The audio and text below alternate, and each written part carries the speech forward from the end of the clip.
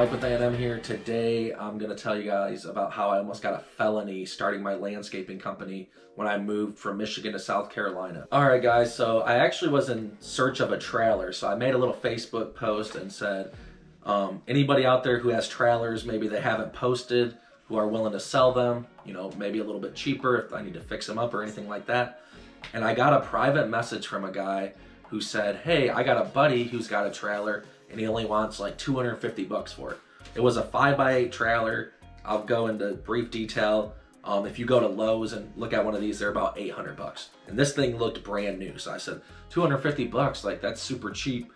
Why does he want to get rid of it? He says, oh, he used to have a landscape company and he's doing a total liquidation of everything. So I said, well, what else does he got? So he said, well, he's got this trailer, he's got this other trailer.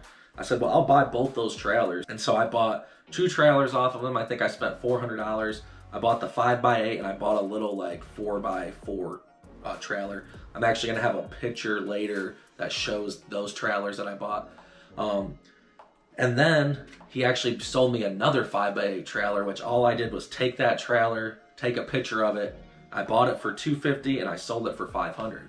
So I started thinking, well, maybe I'll just keep buying stuff off this guy and reselling it. So I do that for a little while and I said, well, what other stuff do you have? And he shows me pictures of chainsaws, weed whackers, all kinds of stuff. And I said, well, I already got all that stuff. You know, I was doing landscaping at the time and I had all steel equipment and I just didn't need any of those other things. But he was selling them super cheap and I was like, well, I'd rather just only resell the trailers because I make more money off of it. So eventually he says, well, what about riding lawnmowers since you do landscaping? And I said, sure. How much do you want for them? So he brought over one and it was like pretty much like a $13,000 mower. I didn't know that at the time, but he only wanted like 800 bucks for it. And I was just like, wow, that's really a good deal. And I was even thinking I could just take these back up to Michigan and resell them there. Even if I drove them all the way, like that's a lot of money. So then he brought over the big one and he actually had the small one with him as well. And he said, hey, do you want this small mower as well? It's a riding mower, like 34-inch Gravely, I want to say. And the bigger one was like a 54-inch Toro. So I'm going to have a picture showing these mowers and the trailers that I got from this guy. So I ended up paying like $1,200 for these 2 mowers. So $800 for the one, $400 for the little one.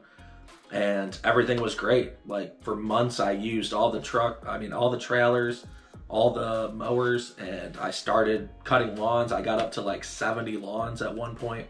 And one day I come home from a job and my gate's open in the backyard and there's a bunch of people standing out front. So I literally thought somebody broke in and stole my mowers. Like, this is crazy.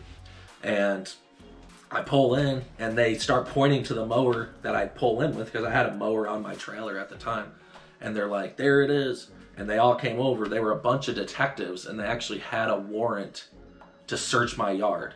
So I was like just in shock. I was like, what is going on? And they informed me that all the stuff that I've been buying off this guy was actually stolen.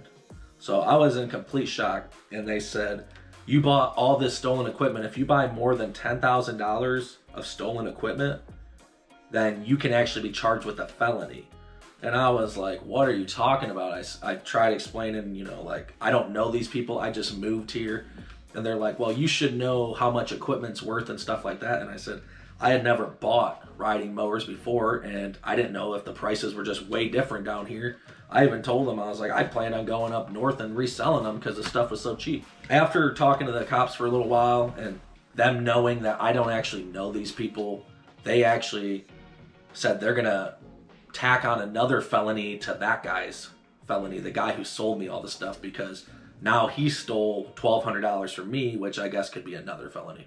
So these 2 mowers that were sold to me were actually stolen from a church. And at the time, the police officer was watching the video camera of this green truck pull off. He had one of those shipping containers, pull off the front of the shipping container with his truck, just with a chain. And then he loaded up the 2 mowers. And then he drove directly from there to my house, I found out later, and sold them to me. But what the cop said was he was watching the surveillance and he got a little radio call that said, hey, there's a green F-150 turned over on the highway. And he's looking at the F-150 on the recording and he's like, that's really weird. So this is how they caught this guy. Because I talked to detectives for a while and they ended up telling me. He goes out and checks out this scene and they're looking for a license plate because when they stole those mowers, they actually took a couple license plates as well. So it was really dark and the cops said that, you know, he looked everywhere, looked inside the car, didn't find it. The guys wouldn't admit to stealing the mowers. So the cops said he had a hunch that that license plate was there. He went back to the scene the next day and he said he was looking around and he looked up and up in the trees, he saw the license plate there. And he said it was almost like a sign from God, which is kind of funny because, or ironic, because they stole the mowers from a church. So I thought that was kind of funny. He said that, you know, usually they can never recover stolen property like that, but because there was a license plate in the trees that was the same one that was stolen from the property, they could tie it all together. So the other cop told me that there was actually quite a few churches in the area that had equipment stolen from them as well. So that's why, you know, you ever watch Home Alone, you got the wet bandits. I would call these people like the church bandits or church thieves. So that was their MO, was stealing from churches, which is pretty crappy. But the other thing they did, they actually called my dad and was like, hey, is your son involved in any illegal activity or anything like that? And my dad was just like, oh, you know, I don't know what he's into, but, you know, tell him I love him. So that really pissed me off too, that I was a grown man and they were calling my dad. But that was just another thing that happened. But basically they loaded up the mowers, took them away, didn't give me a felony, tacked on a felony to that guy's record.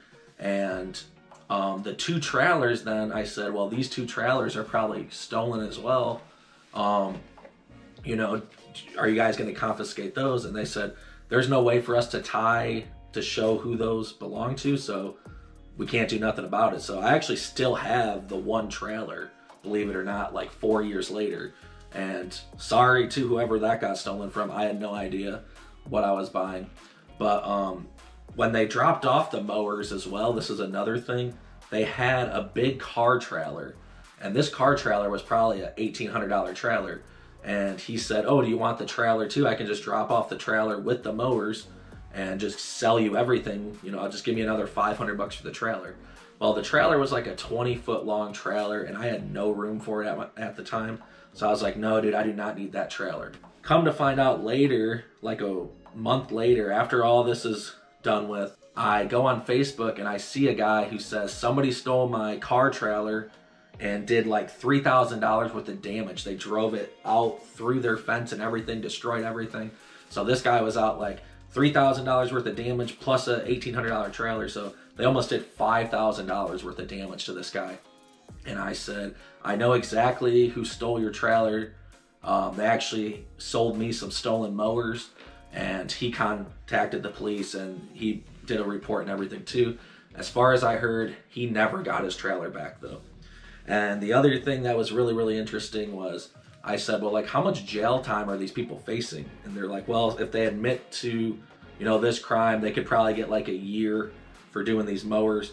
But if they start telling us other stuff that they've stolen, they could get that reduced down to like 30 days. So I was like, that's pretty crazy that you could steal all this stuff. And if you get away with it a bunch of times and then confess, you can get your sentence knocked down a lot.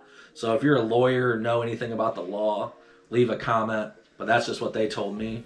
But yeah, so that's my story of how I lost $1,200, still have a stolen trailer that I still use, and how I almost got a felony for literally just buying some stolen equipment.